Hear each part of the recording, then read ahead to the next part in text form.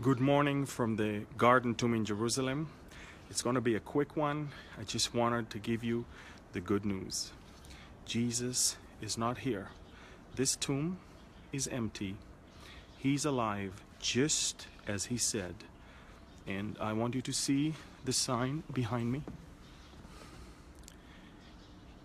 He is not here, for he is risen.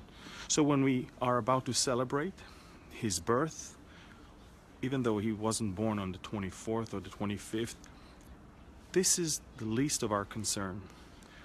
What the Gospels are more concentrating on is not the birth of Christ, it's the resurrection.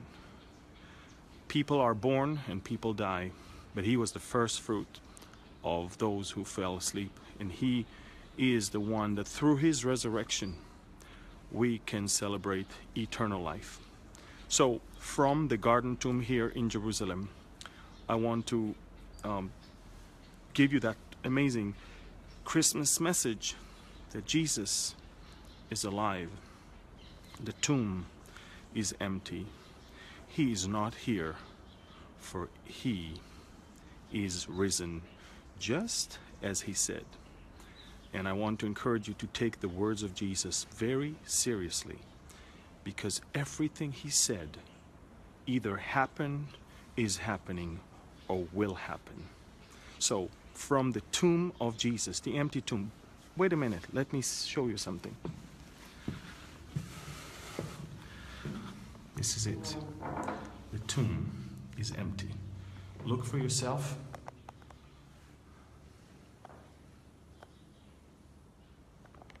This is it. The tomb is empty.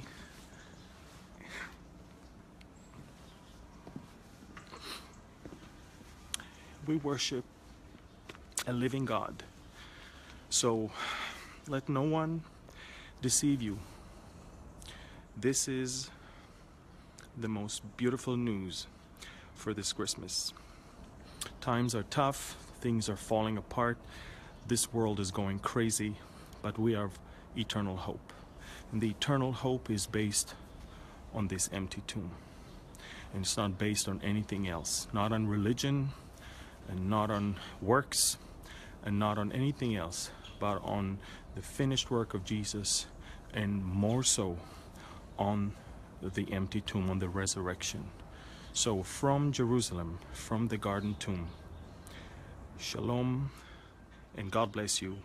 And for those who celebrate, Merry Christmas, and for those who are Jews, Happy Hanukkah.